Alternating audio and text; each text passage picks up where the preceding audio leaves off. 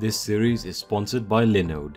Linode provides virtual servers that make it easy and affordable to host your own app, site or project in the cloud. Whether you're a Linux power user or just a beginner, you can use Linode. You can start from scratch and fully customize your server for any application, or use Linode's one-click apps to deploy game servers, WordPress websites, personal VPNs and much more. You can even upload and run your own image. You can get $20 free on your new Linode account with the code HackerSploit20 or by clicking the link in the description. That is linode.com/HackerSploit. Hey guys, welcome back to the Linux Essential series for hackers. In this video, we're going to be talking about networking in the command line. Alright, so let's get started now.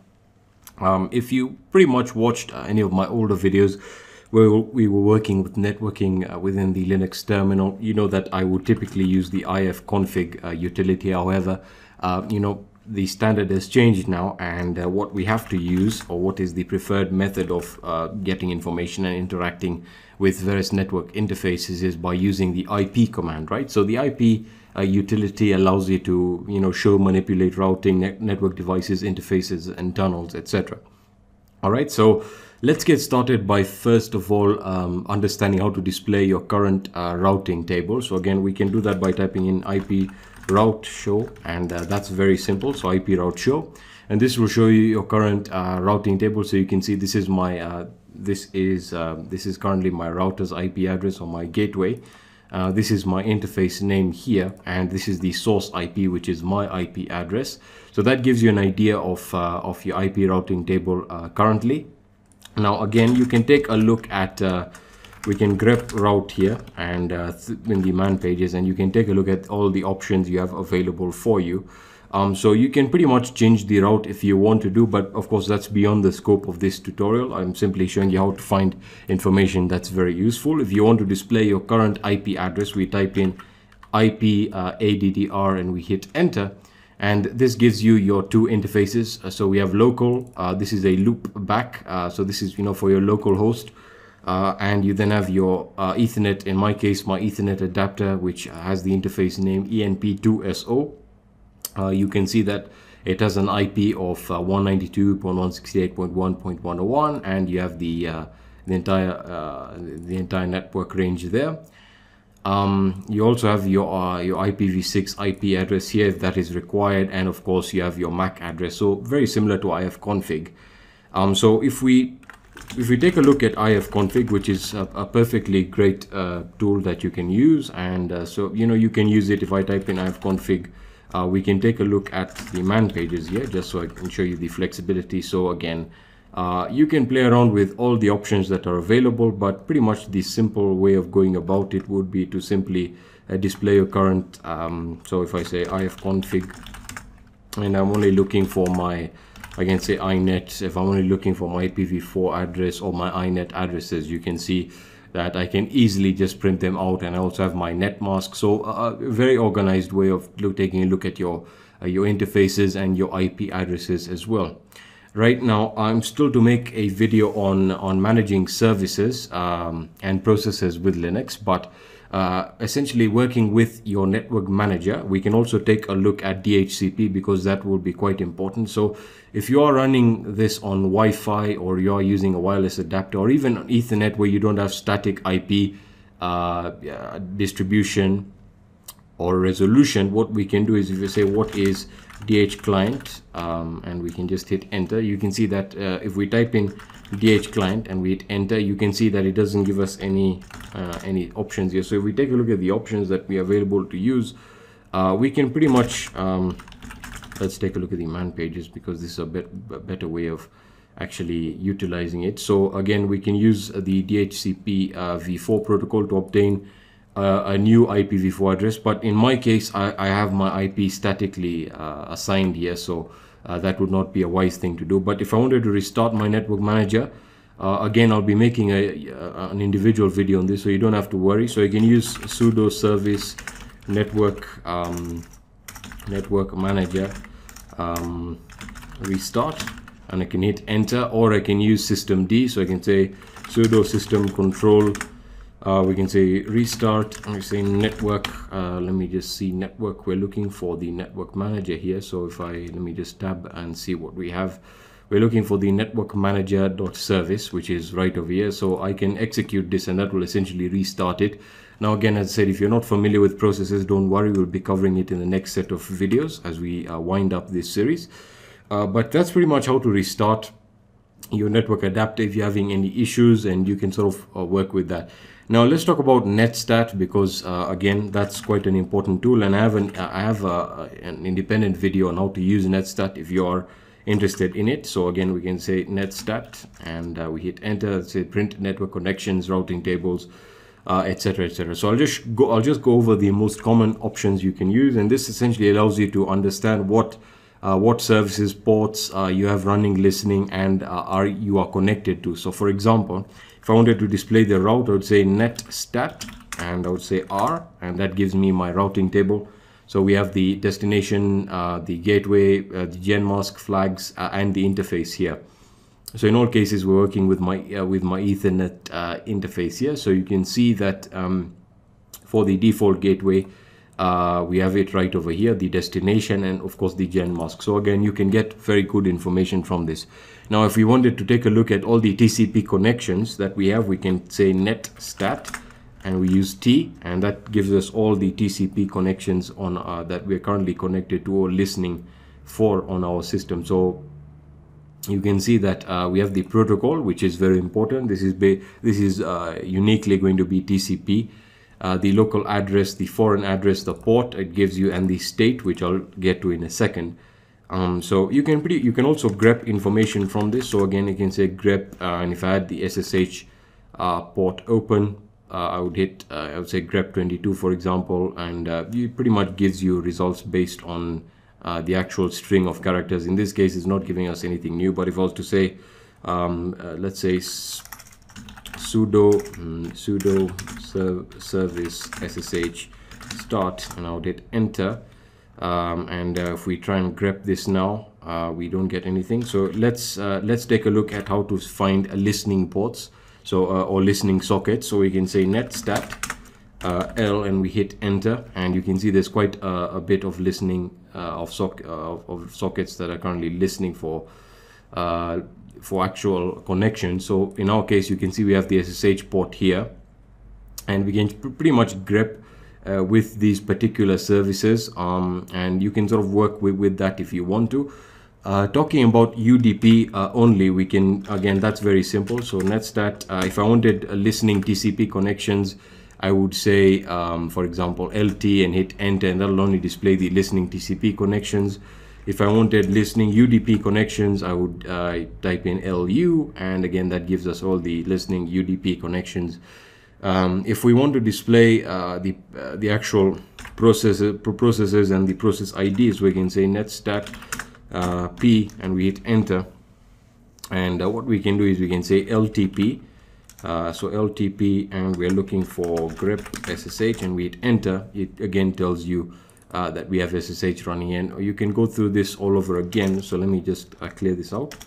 So if we display the results here, you can see that it gives you all the information that you're looking for. So if we get rid of this, and we also have P, it gives you the various process IDs. So if let's just take a look at the table right at the top here, that pretty much prints it all. You can see we have the PID right over here, and we can sort of grep through that if we wanted to. So that's using netstat. We're not talking about netdiscover yet, but again, you can check out our independent video on that, and it allows you to check various connections that you have open and running, either established or listening on your system. They could be for both TCP and UDP.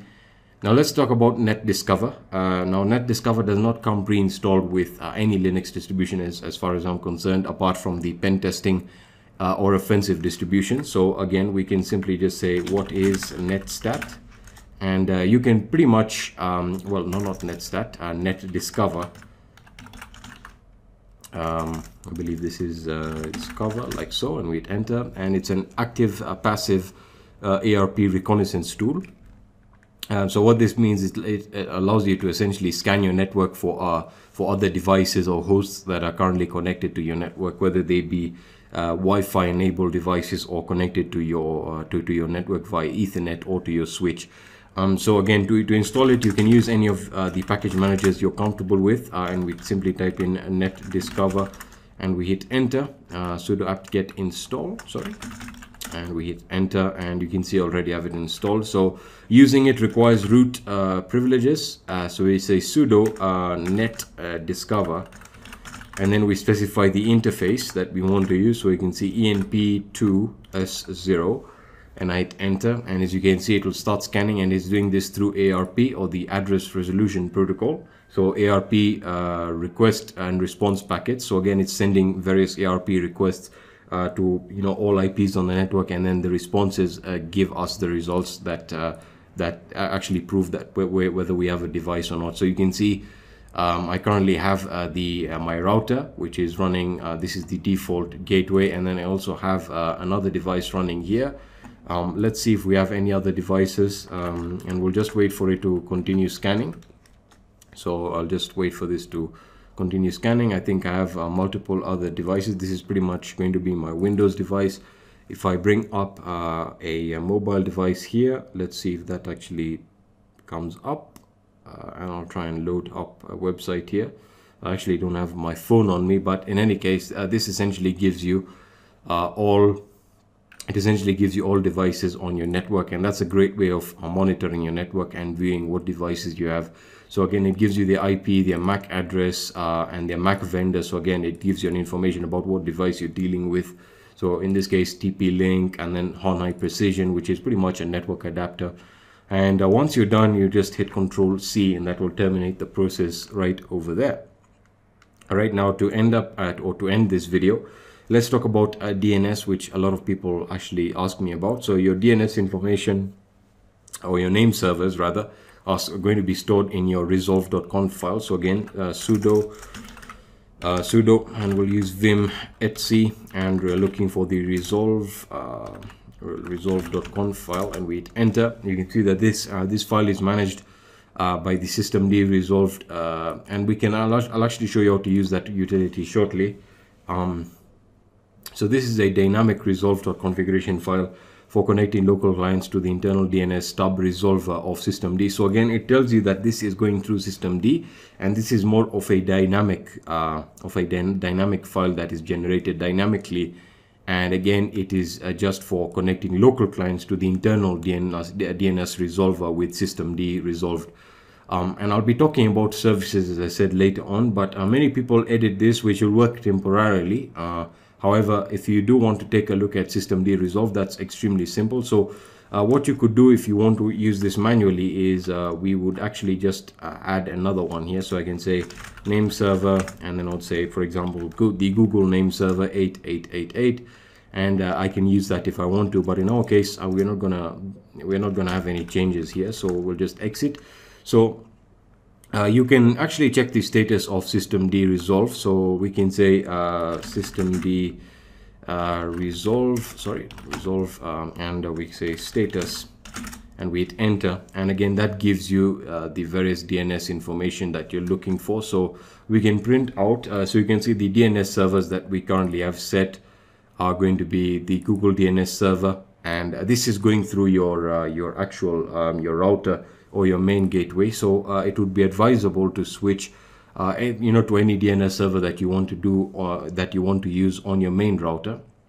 So you can see that it uses the default one, that is your default gateway IP here, and the Google DNS server that I have set here, and that was simply for the demonstration purposes in this video. So that's how to use systemd resolve.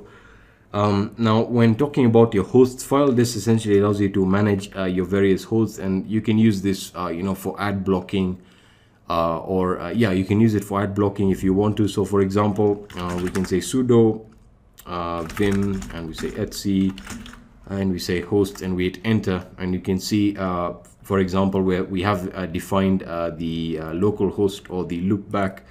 127.0.0.1 is our local host, and then the current host here, which is a Lexis workstation, is 127.0.1.1. So I could also change that to any other IP I want. So if you're going to block an ad, what you typically do is you'd put an invalid IP address here. So I could say 0000, and I could sort of block a website here, like for example I could say google.com, which is not a smart thing to do, but in any case, we can write those changes and exit. And then if I say sudo system control, we say restart network manager, I believe network manager.service. So we'll just let me just try and complete this. For some reason it isn't displaying this. System control network manager.service, and we want to use this. So we want to restart the network manager, and I'll actually show you this to you right now.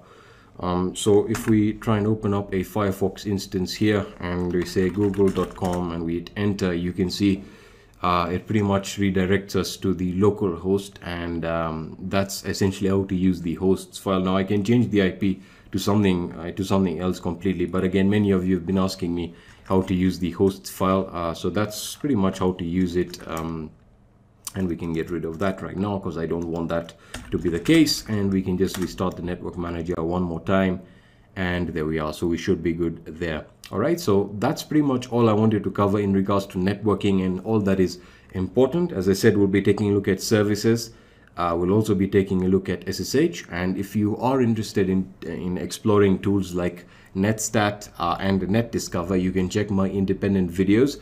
They will be linked, or you should see a card to them right over this video. They should be also linked in the description section, and yeah, that's pretty much it, and I'll be seeing you in the next video.